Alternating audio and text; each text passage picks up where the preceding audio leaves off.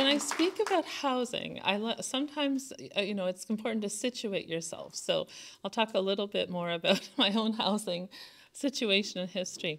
So I will talk a little bit about co-housing. I'm not going to talk a whole lot about co-housing, but I think there's some things and lessons from what I've learned about co-housing that we can apply to home sharing. So I'll talk a little bit about that. We do have some data I'll share with you about preferences of older adults for home sharing.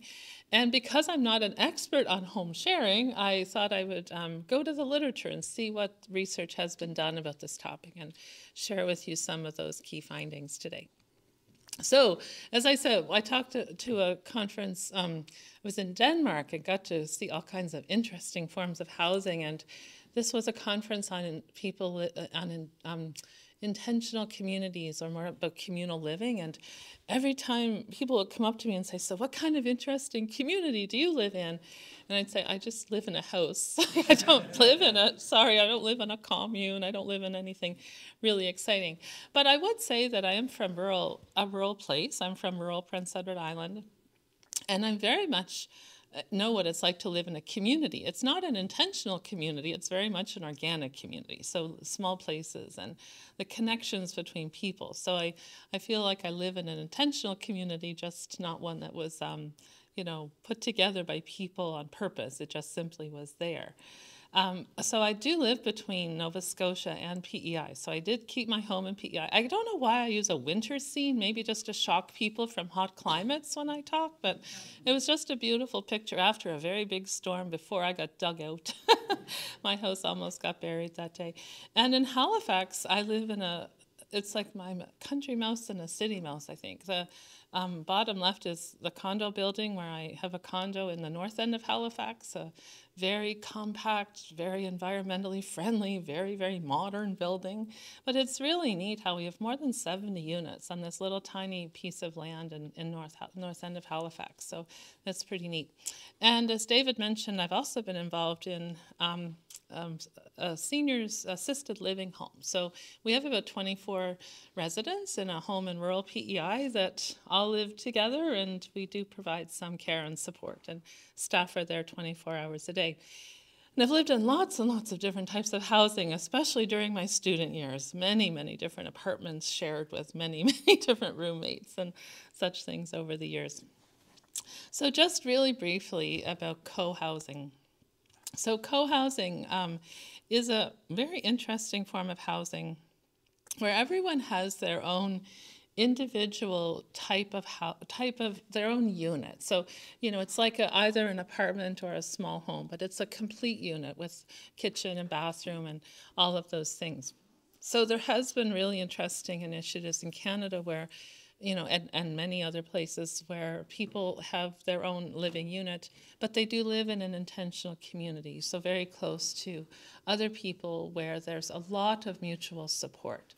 So people aren't living in isolation, but there's a lot of people around them. You know your neighbors really well. You do lots and lots of things with your neighbors and support your neighbors.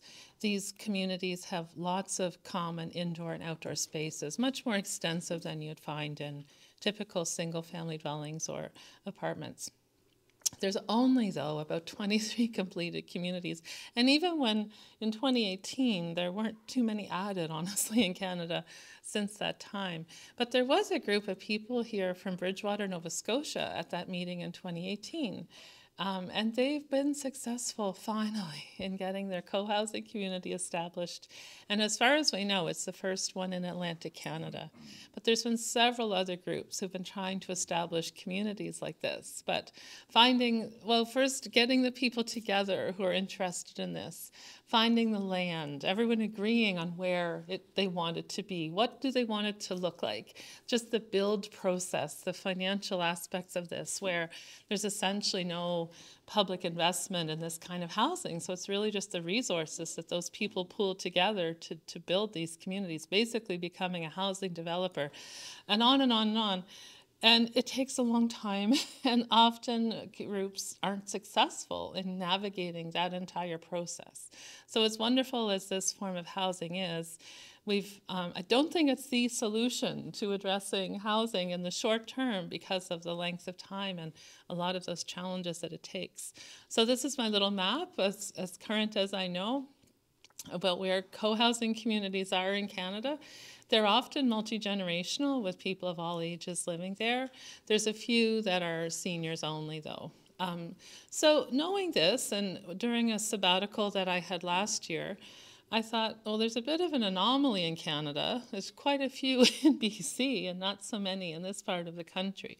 So I was able to, in conjunction with a different project I was doing in BC, was able to learn a lot about co-housing. So we had interviewed lots of people who had been involved in developing co-housing across Canada.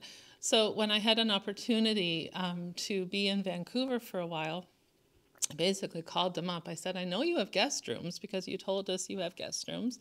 This is not like a high tourist time. It was November and early December. I said, can I stay with you? So my partner and I got to stay in the guest rooms of 5 communities. They charge a very nominal fee to do this. Usually it's people, your own friends and family that are staying in these guest rooms. But we had just an incredible experience getting to live in different co-housing communities, and we visited a few others in the area as well. And we learned a great deal. And these are really, really amazing, interesting kinds of communities.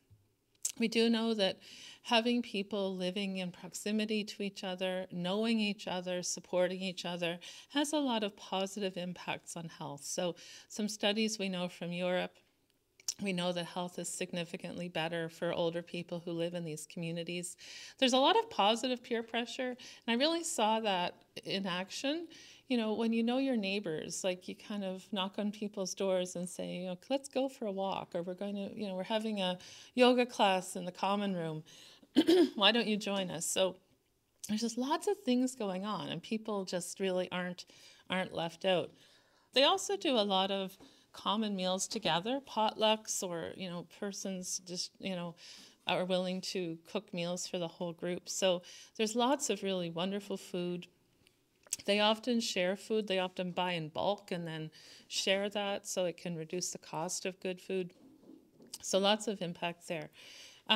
Also, it's really hard to be, you know, isolated in a community like that when everybody knows you. So, you know, there's often early identification if something's going on. Lots of people living in these places have health backgrounds and are really good at just sort of letting people know if something's going on. So early identification, a very preventative thing.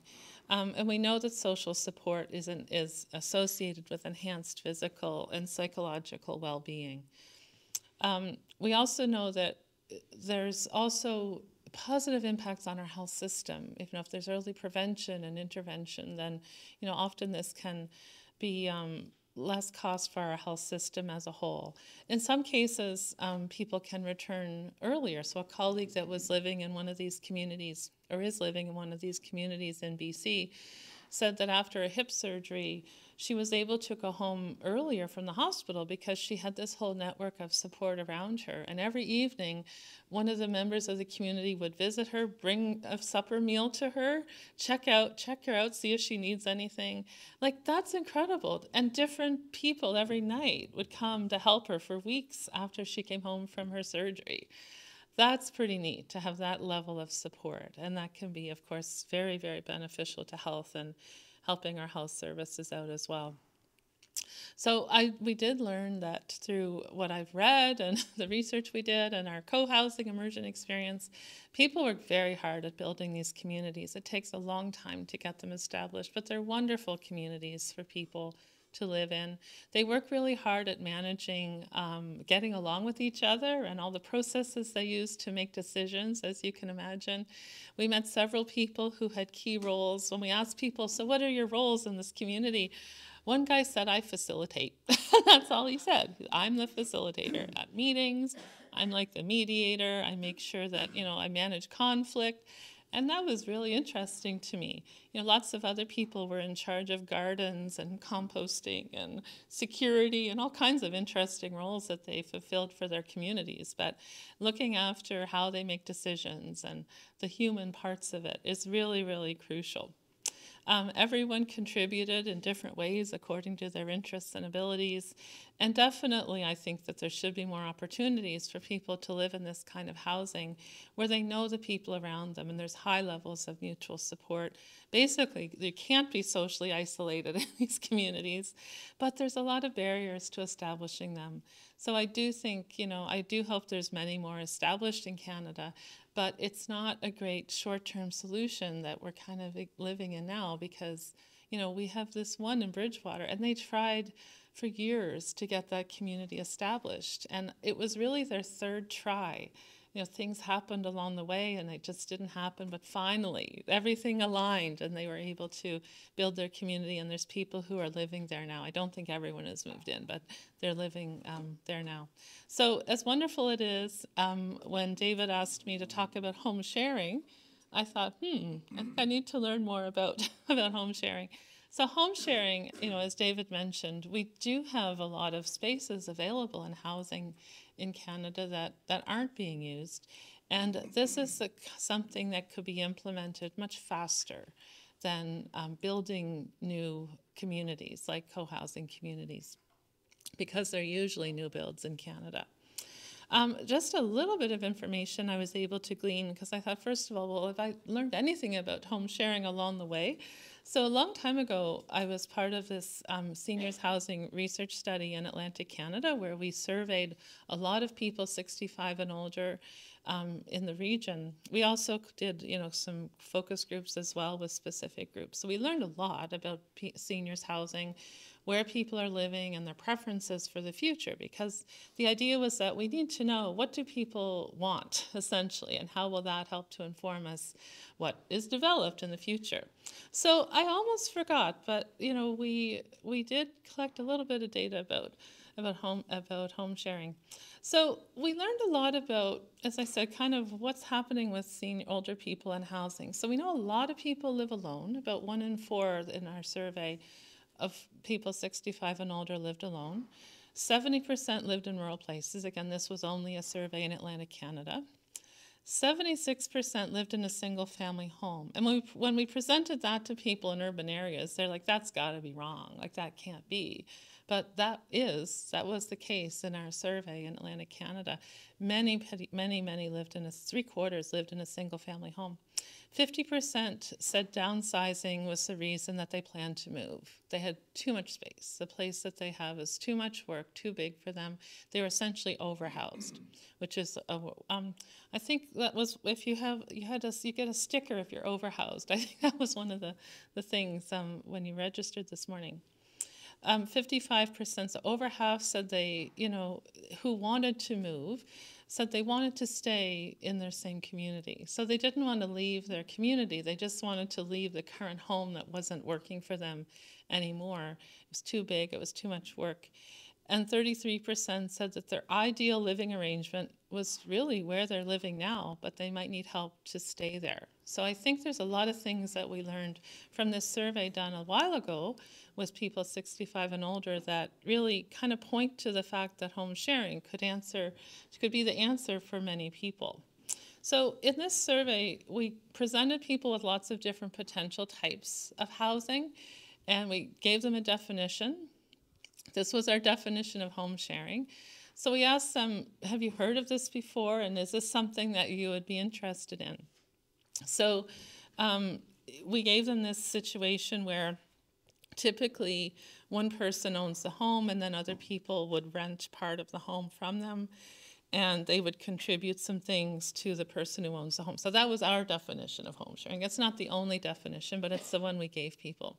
So it was really curious. Again, this is data from a while ago, but 28.7% said that they were aware of it. So that told us that it wasn't very commonly known, really. There's certainly some work to do about, well, what is this type of housing? And only 19% said that they might consider this option in the future. So, but with this survey, and we gave them so many different options, I thought at that time we were going to find like the one thing that all seniors wanted, and that would be wonderful because then we can build that. We didn't find that. We basically found of all these different array of options, like home sharing, some preferred this, some preferred that. So it really told me that, we really need a lot more of everything, including home sharing. So I think there's lots of education that can be done around this. Because as more people were aware of options, that seemed correlated with what they consider it. If you were never aware of it, you just learned about it in the survey, you were unlikely to say, yes, I would definitely want that option. So I think some awareness raising can be really helpful. In another study, this was interviews that we did that were about co-housing. And we found that in Ontario at that time, where housing prices were quite high, so these were interviews done in 2018. So at that time, housing was really expensive in Ontario. Since that time, housing has become much more expensive in our part of the world, in this region. So we did find that there were different communities that called themselves co-housing. They didn't fit our model of co-housing, the definition of the Canadian Co-housing Network. So I never really talked much about them. But when I thought about these interviews we did, these few, we didn't, as I said, they didn't fit our definition of co-housing. But they were like a type of home sharing, really, where in all of these three examples, they were I made this phrase up, co-ownership home sharing, where people co-own a home together, so the cost of their housing is lower than if one person owned it alone. All the people share the costs of living in that home, and they share the common spaces. So there's not a separate independent living space with your own kitchen and bathroom necessarily. You have a bedroom and maybe your own bathroom, and then you share the rest of the home. So it is home sharing in that way. These ones in particular were ownership models versus one person owning it and then renting space to other people.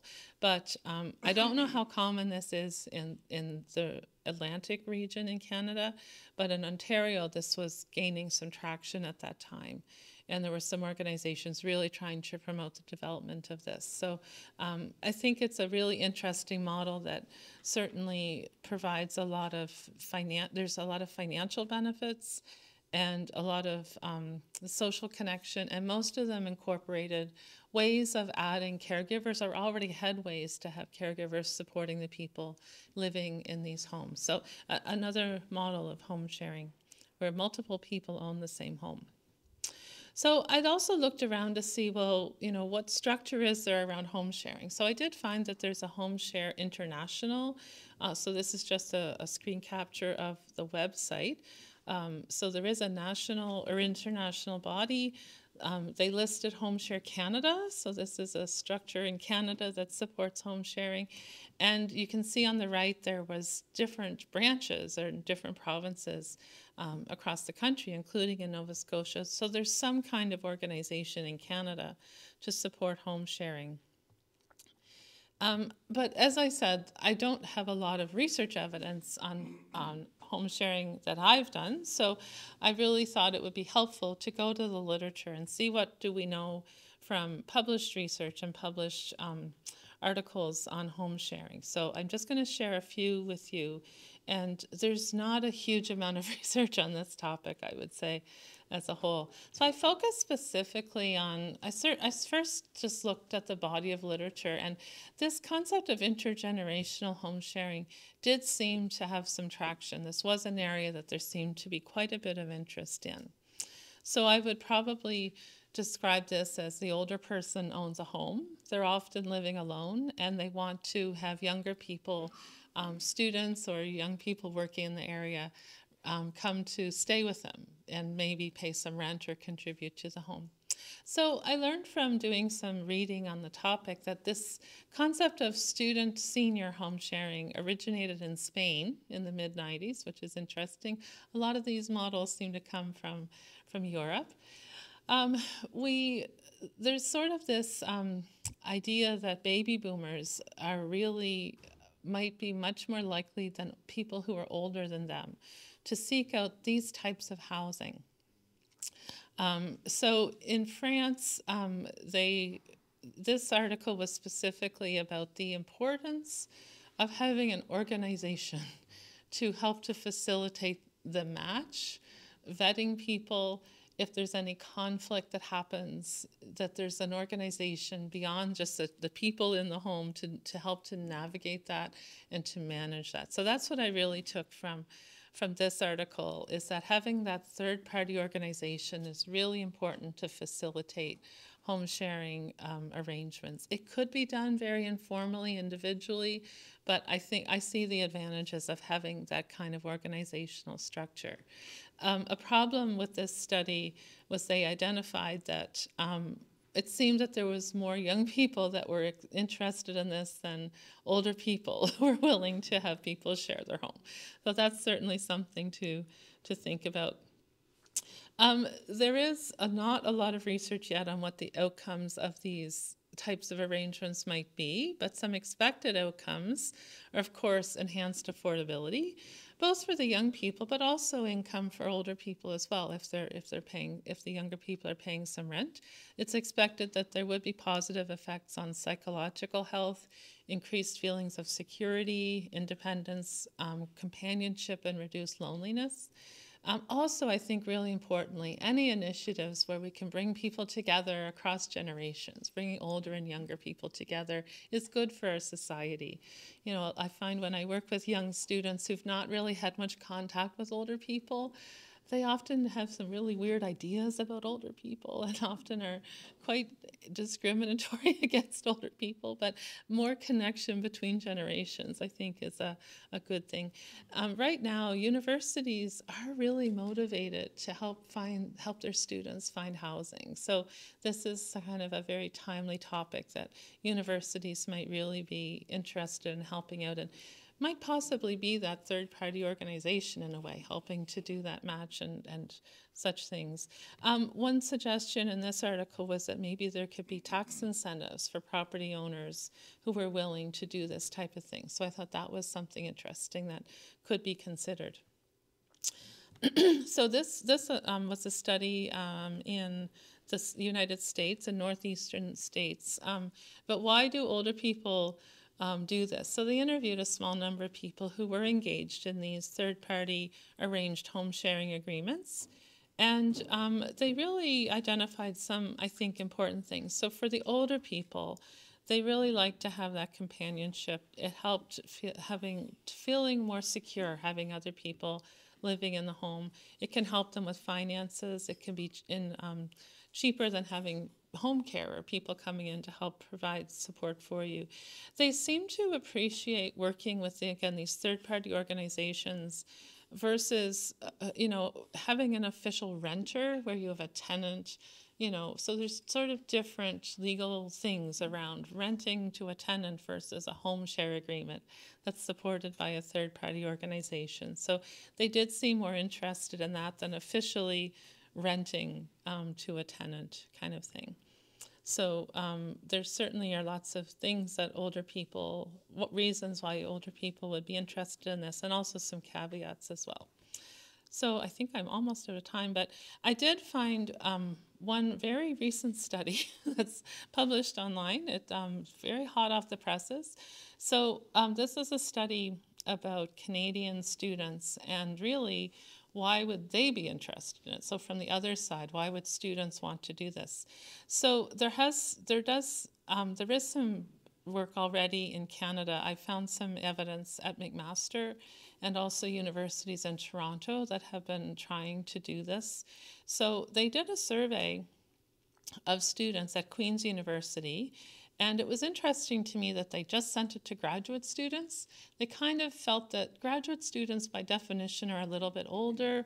They might have been, living in other contexts in the world. And instead of, sending it to 18-year-olds, these were probably students that were a bit older.